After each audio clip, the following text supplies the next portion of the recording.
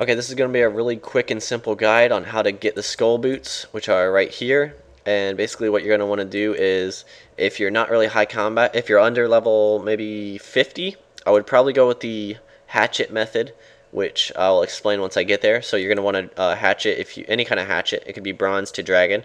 And if you are above a combat of 50 to like maybe 138, obviously, you could just bring the combat method. So there's two ways to get the boots, and you can do any armor you want. You could do rune, bronze, torva. Doesn't really matter. And of course, you can bring sharks, cerebrus. I'm obviously bringing the top gear. And so yeah, let's go ahead and get to the Relica House portal by any means necessary. What the heck? And then run west. I used a house tab because I'm awesome, but you can go from Camelot and run up if you don't have house tabs or anything like that. So yeah, run west after you tele to the house portal. And again, this is only a guide for Skoll, not Haiti.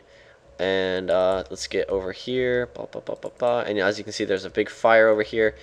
And there's a lot of dead trees. And so I'm going to explain first off, there's a lady. You don't have to talk to her, but she will give you a hatchet if you don't have one. And just talk to Vithar.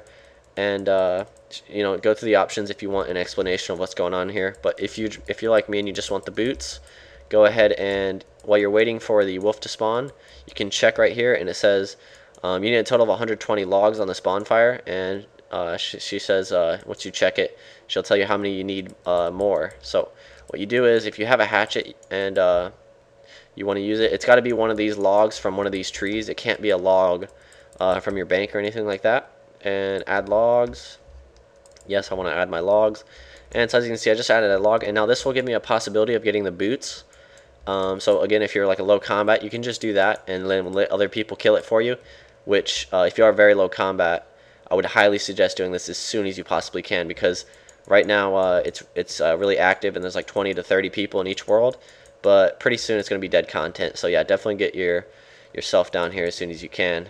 And yeah, if you're going to go with the combat method, wait for the skillers, I guess, to add the logs. Or if you want to do your part and then some, then you can add logs and also kill it, which is what I would prefer if everyone did. Because, yeah, it's just quicker for everyone. So, yeah. And once 120 logs have been added to the fire will disappear. We'll just wait for it. Let's see how many logs we have left. Only 4 logs to go. So I'm going to go ahead and overload. Again, you can just use your superset if you have it. Nothing special. This is pretty easy, especially with all these people. You're going to have a really easy time with this. So look, right there, the fire just disappeared. Now you want to stay out of this middle ring right here. I'm stuck inside of it. You'll go ahead and watch my LP, 1500, and it just got dropped. I just got hit 700. So yeah, definitely watch out. I want to mention you don't get EXP when you do damage on Skoll. So you're going to have to just look at it and see if you're doing damage. In order to get the drop, you don't have to do the most damage, but you do have to do at least 1 LP of damage, assuming you didn't add a log. But yeah, a few more things I want to mention is Skoll has a max hit of 246 unless you're in that middle fire ring, which then it can hit up to like 800s. So yeah, don't stand in the middle when it first spawns to avoid that. And if you still want to do damage, you can bring major range, which also hits pretty well on this thing. It's got really low defense to every attack style. And a few other things I want to mention is, if it takes a while to kill it, it will teleport. It'll go to about right over here. It can go anywhere really, anywhere around the area. So yeah, it can teleport, and it'll also do more than one of those fire rings if you do take a while to kill it. But seeing as there is like 30 people here, you can kill it before it can actually have a time to tally. And it's about 1 in 5 drop rate for the Skoll boots. Or wait, about 1 in 10, I guess, 1 in 5. And what else do I want to say here? You don't really need a familiar.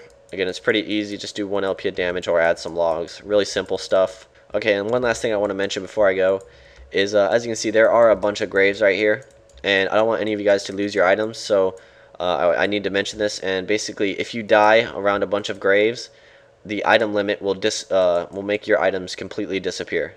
So if you're in the middle, make sure you watch your LP, or at least just watch your risk. Don't die in the middle, or your items will completely disappear. Okay, so I'm over here at the Ivies, and then I'm going to go to the agility course after I test this real quick. So let's go ahead and get on an Ivy. Oops, put the boots on first, that might help. And so yeah, let's check up the XP counter and see what happens. Now I should get around 333 EXP normally, and as you can see there, I just got 665, so it's basically doubled. And so yeah, I'm assuming woodcutting and agility, they are both the same, which I now know for a fact because I did a few laps prior to going to the Ivies. So now let's go ahead and go to the Gnome. I'm going to use the advanced route, but let's go to the Gnome course and check out how they work there. And now I already tested it, and I know for a fact that it doesn't work with the Pinnace Horn. And so yeah, let's get to the agility course. And now basically what they do is, for either woodcutting or agility, it will give you double experience. And basically how long they last is not based on how many obstacles or how many ivy you cut, but it's based on your level. So no matter how or when you wear them, you'll get the same amount of use out of them. So don't bother only putting them on for the last obstacle, because it doesn't matter. It's going to give you the same amount of EXP from regardless of how you use them. I know with brawlers it's different. With brawlers it's like how many obstacles you go over or something like that. So yeah, let's go ahead and finish an obstacle just so you guys can get a look at how much EXP they give you, which obviously it's double. Jump in the gap. And yeah, I am assuming that these do work with the Refer a Friend program. It wouldn't surprise me if they did.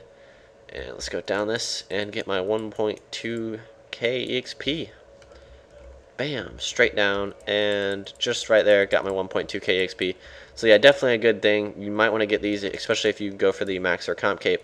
Definitely going to help me out with my while Simon sleeps.